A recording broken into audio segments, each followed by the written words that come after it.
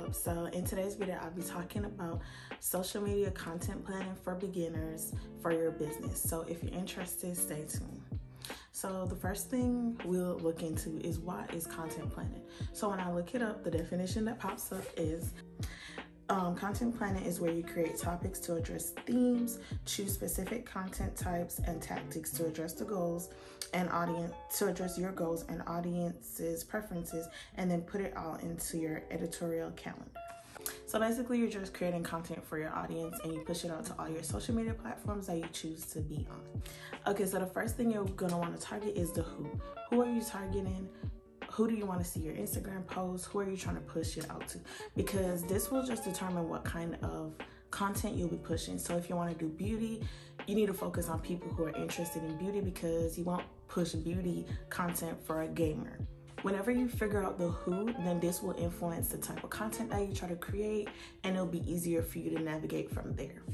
The second and equally important part is the what. What platforms do you want to promote your content onto? Because this will affect the audience that you will reach. So on Instagram, you can reach different people than Facebook, and different people on TikTok. Also, after you chose your platforms, know the content that goes onto that platform. So Twitter is kind of like funny tweets. You can post pictures and stuff. It's a whole bunch of relatable stuff, but you would post different content on TikTok than you would post on Twitter. So just know the platform so you know the type of content that you need to create, just so you're reaching your audience in the most effective way on that platform. The second part of the what is, what goal do you want to reach? What is the goal of this content that you're trying to create? So for instance, if you want to do an ad, that is to sell a product. And some people just create content to be influencers. Or if you're doing business promo, that is to promote your brand and get your brand name out there. So your goals will change over time as you achieve them. So in the beginning, it'll just be to promote your brand, then you'll move on to actually selling the product. And if you're an influencer, you'll be influencing people based off of the different products if you do ads. So it'll just change over time, your goals that you have. The third part is the how. How do you want to implement this, the content that you'll be creating? Do you want to do videos?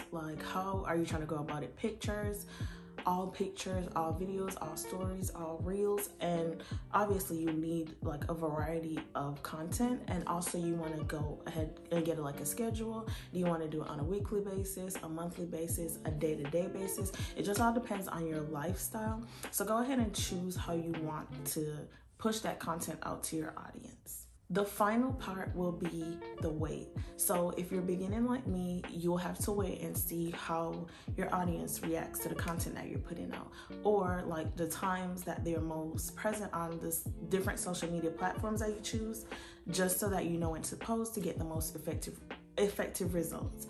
On Instagram, it'll tell you need a certain amount of followers and then also a certain amount of days until they can give you the most accurate feedback. But on your Instagram post, it'll have insights where you could look and see who's shared your content that you post, who's saved it, who's liked it, how many views you've had. And I'll get into the different types of social media platforms that I'll be using to push the brand out. So I'll use the Hire company as an example for all of these steps. For the who do I want to reach? For this brand, we'll obviously want to reach people who like candles, who like soaps. It gets more technical than just that, and there's tons of videos on your target audience or your target market is somewhere calculated, so I won't get into too much detail into this video about that, but you could go ahead and find tons of other videos on your target audience, just so that you're creating the right content to reach those people. The second part is what platforms. So for the Hire company, I chose Facebook, Instagram, and TikTok. Those all reach different sorts of people. If you're like me and you're not a social media person, or you don't really post on social media, you could do what I did. I connected my Instagram and the Facebook together, and whenever I post, I check post to Facebook as well, just so that the same post that show up on the Instagram feed shows up on the Facebook feed. So it kills two birds with one stone, and that's just less work for me to do. Obviously, when I utilize different features like Reels on Instagram, that's reaching a different target audience. So I just post that on Instagram alone. And then I take TikToks, and it's kind of like the same as Reels.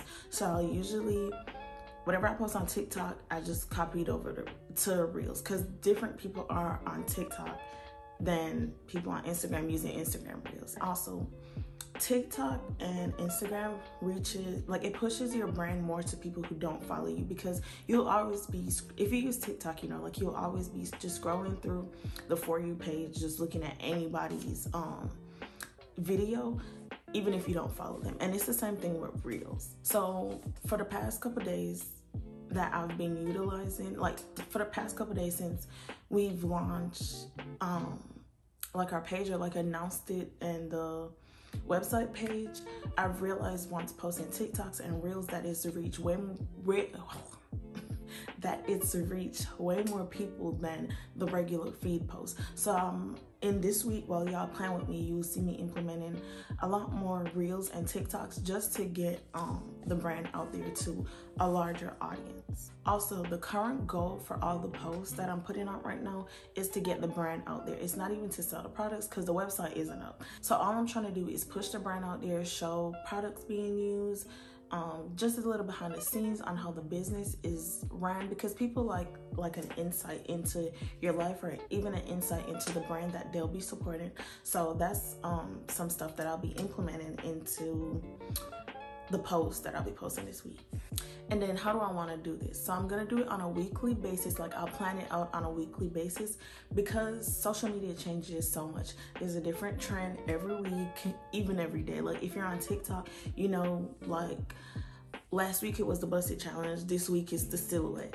Like, so you don't want to plan. I know I see some people plan like on a month to month basis, but it changes so much that if you plan on a month to month basis, you won't get to, like, you miss out on certain challenges, certain viral stuff. So I just plan on a weekly basis, and even that could be kind of too long based on how quickly like social media changes. And then obviously, after I've posted all of these pieces of content, I just have to wait and see how my audience react to it. So if they react positively, then I keep doing it and try to implement new things and see if they like it or if they don't like it.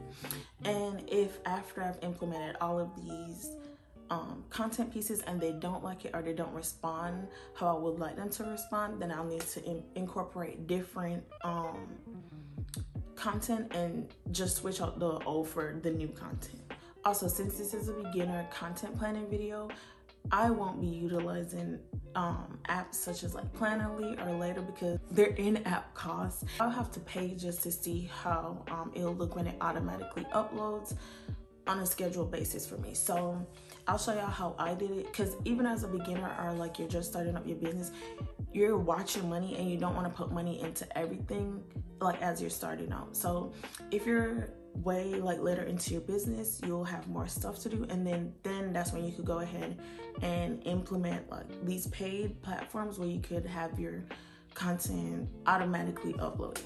So now that I've told y'all what I'll be doing, the steps that I'll be taking, now we'll get into the portion of the video where you'll be planning my weekly content with me. All right, y'all, so the first thing you're going to want to do is write out the dates that you'll be posting on. So as you can see here, I have January 31st, which is today, until the 6th of February. Then you're also going to want to go ahead and write out each social media platform that you'll be using. So as you can see, I have TikTok, Reel, Instagram, and Facebook. Then I went ahead and specified each type of content that I want to post on these platforms. So first, on January 31st, which is today, you see that I have a screen record of how to subscribe to the hayaco.com's website. And then I'll post that same TikTok on Reel, and then I'm going to post an aesthetic home picture from Pinterest.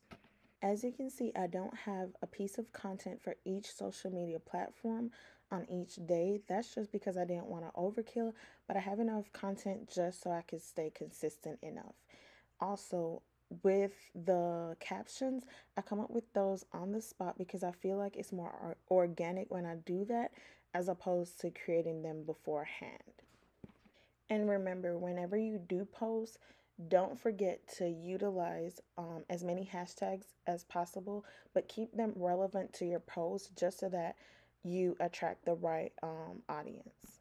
Here I'm just creating the screen record, showing people how they can subscribe to the Hiya Company's website so that they could be notified whenever we do launch the website. And this will be posted on TikTok and Instagram Reel. Then I head over to Pinterest looking for inspirational quotes that people could relate to, and this will also be posted on Instagram feed and Facebook feed. Whatever content I do like, I go ahead and save it to my photos so that I can use it for later.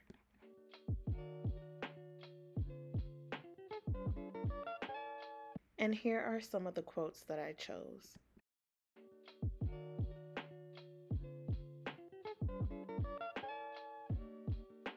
I then follow the same process with looking for an aesthetic living room or an aesthetic bathroom, just so that I could use captions like, who doesn't love a clean living room where you can burn a candle, or who wouldn't want to take a nice hot shower in this beautiful bathroom. And I of course use this as an opportunity to promote the Hiya Company's products.